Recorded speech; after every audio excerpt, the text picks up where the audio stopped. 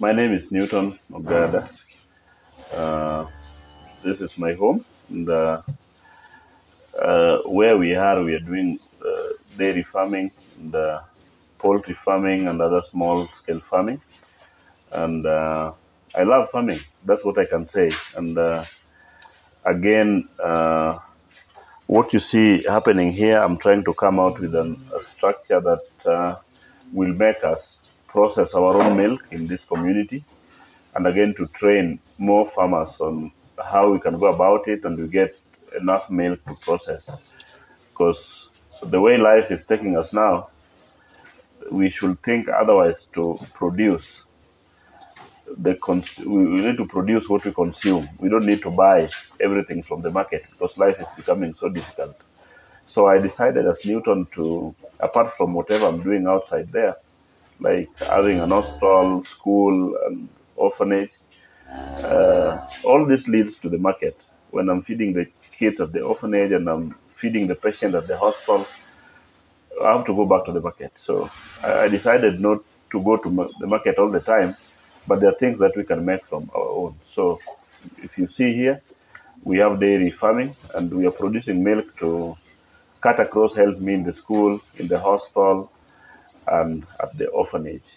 Being having cows on is not enough because I have cow, but then the cow has the waste, and that waste we are using to generate the energy. We are using our biogas system to make our food, and we are advancing even to use it onto the shower because we have noticed that we can just buy a tank and use the same biogas to boil the water that we are using in our house. And again, apart from that, there's some waste coming from the biogas, which is actually going to help us feed our chicken and feed our fish because we start doing the fish farming too. And apart from that, cows is giving me more than what I'm expecting because number one, they give me milk and we have a lot of milk. This 5, 6 cows, we are getting like 60 liters in a day. And again, apart from that, that milk, we get cream, which we are using to cook our vegetables. And then again, we have our local oil that we are getting from the milk we used to put in our food. So yeah, we have it. So I'm getting more than what people think they can get in cows. I mean, from cows or from dairy cattle. And again, if I go to the biogas, it's a little bit advanced, and it helps in many ways. You know, when you're using the biogas, the smoke is not there, so you cannot get affected by the smoke. And again, when you're using the biogas, you get the pure and the quality fire that you need to you use when you're cooking. So through the dairy farming, I've noticed that I can still gain a lot, even in the future. I'm still thinking to do more, much more, on what I'm getting today. So it's a good thing and it's a good initiative to be initiated in the community. No, we have the kienyeji, the improved kienyeji chicken, whereby we are able even to hatch the eggs from our own chicken, and now we are producing 100 eggs per day because we only have 300 chickens there. And I am happy seeing that it's a project which is growing because we are selling eggs and we can get money to buy food to feed them. And again, we're doing hatching, which means I give myself approximately 6, 7 months. Then I will have over 2,000 chicks from our own farm. So it's a practical business that if anybody want to invest in, I will say go and do it. So this what you see today is just a sample plot. We are in the learning process. But the plan I have for this is a big, broad plan for the poultry farming. I want to do more than 2,000, 10,000 chicks, depending on how they grow. But what I can say here, I'm a consumer, number one, in my house. We consume eggs, and we consume at the school, we consume at the hospital, and we still consume the same egg at the orphanage. So it is something which is supporting all my project together, because buying eggs every day and buying chickens all the time is not something that we can actually rely on. The cost, the running cost per day, if you calculate it per month, is taking me 100,000, but I'm getting more than what I'm using. So the cost is not something very important to me for now. But what is important to me is how to maintain the project to keep on running. So I'm spending close to 100,000 per month, but I'm gaining more than that. If we start with this one, this is called settler or pre-treatment tank. Okay. So this one is where we put the cow dung or manure. Then after we've put it in it, we have already put it inside here.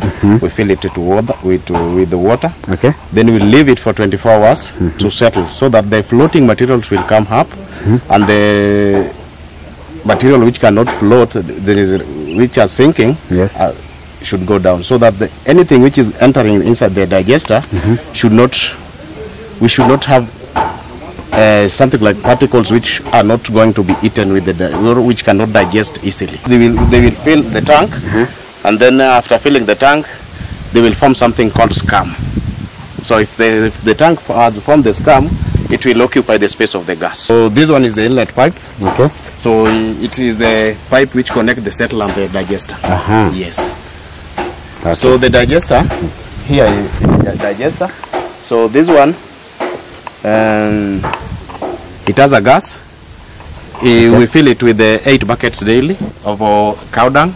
This is the digester where the digestion takes place. Okay. So after the cow dung has been eaten with after the bacteria has eaten the cow dung, so it produces gas. This gas, there are very many types of gas. Yes. We have the sulfur, we have ammonia, we have nitrogen, we have methane. So the methane, that is the gas which is working. So those ones, we have something called sulfur treat, or we can use the steel wool to filter the sulfur and ammonia, so that the methane only, that is the gas which is entered the house, going to the house. Methane, we can also use it to fill it in the cylinder, so that we cook with it. We can also use the methane gas to run the chef cutter. Yes, and also use the methane gas to run the generator, the power generator. We can convert the generator to use gas instead of fuel. Yes, this is a green energy. Then the outcome of the outcome of the slurry which is coming inside here, that one we can, it's a fertilizer. We can use it to plant maize, to spray herbicide it kills the herbicides like aphids. We can use it to feed the fish. Fish eat it. We can use it to feed the chickens. We can use it to feed the pigs, because it removes a lot of fats to the pigs, the chicken or pigs. Today we are, as a visitor of Mr. Newton, I'm visiting his small-scale farming project, which is actually located on his own compound. And it's nice to see how he's feeding the cows with a mixture of food that he has produced on his shamba and food that you can buy in the market. And this is a very efficient way of raising your cows and increasing your milk production. And I believe that with this form of self-reliance, he can ensure the food supply for the patients in Barrels Hospital and the students in the school, and even some of the orphans in the orphanage. This form of integrated multi-sectoral approach to a big project requires somebody who is willing to be multitasking, and I think Mr. Newton is a good example of being an architect and a farmer and a manager at the same time. So this small-scale farming is certainly the future for entrepreneurs in Kenya. Thank you very much.